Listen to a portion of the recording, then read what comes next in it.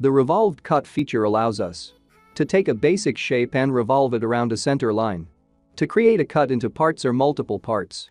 So let me show you how it works. First thing I need to do is create a sketch. And I have a plane right here, which is the right plane, which goes right through those two parts there. Click on that one. Let's go ahead and fire up a sketch. I'm going to ahead and start with a circle. And I'm going to snap it right here to the midpoint of the ending line there. And let's go ahead and then show you what's going to happen.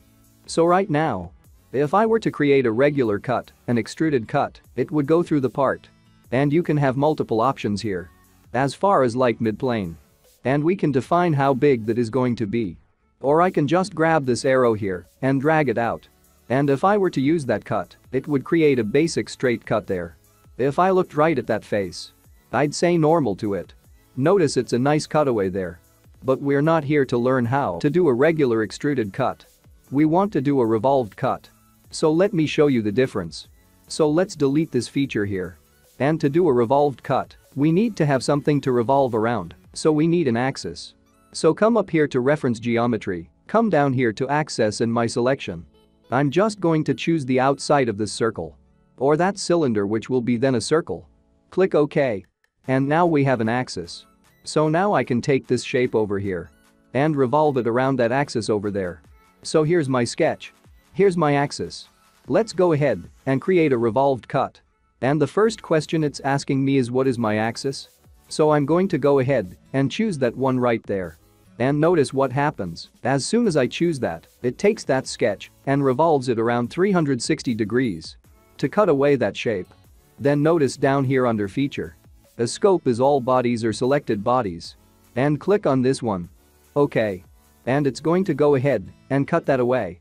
Now that looks very similar to what we saw before, but however, if we click on this face here to look on normal too, you can see that actually it's not a straight cut.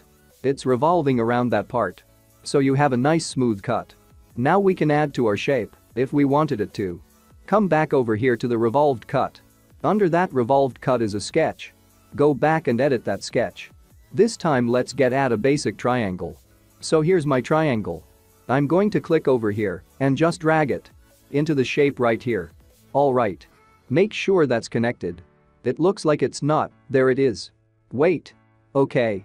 Now we got a nice triangle. Now, when I exit out, I was expecting to get a cut that went around this green cylinder here, but I didn't. So let's go back to that feature itself and see what's going on. So edit the feature. And notice down here the feature scope. That part is not included. So just click on all bodies, then click on OK. And now you've got a cut that's doing both parts. It's cutting through over here, as well as cutting that little triangle around the outside of this part here. So you can do a whole bunch of things with this tool. And you can choose which body, if you have a multi-body part like I do here, is going to be affected by that tool. Now also going back over here to the cut, go back to the extruded cut feature. We don't have to go all the way around, right? We can also just go maybe in one direction. Or for a certain amount of degrees. So say type in like something like 30 degrees. You can see here, I'm just going to be cutting this direction here. I'm just going to be making a very small cut in the side over here. I can also go in direction 2, so I can define how I want to cut in both directions. I can choose the feature scope as well. In fact, I can also choose selected contours, right? So if I want to use just one of these shapes, I can just select it. I just want to use this guy over here, right? Or if I want to use the other one, I can do that by just selecting in that box. And it's going to choose that sketch boundary, and it won't be using this one over here. But I want to use both of them. So let's go ahead and delete that out of that box. Click on OK. You can see there. I've just made that little revolved cut. That affects this part here, as well as this guy over here. And again, you can do this. You can set up as many different axes as you'd like. You can have as much or as little in your original sketch as you'd like. And then just define how far you'd like to cut around in your shape. And that's what you need to know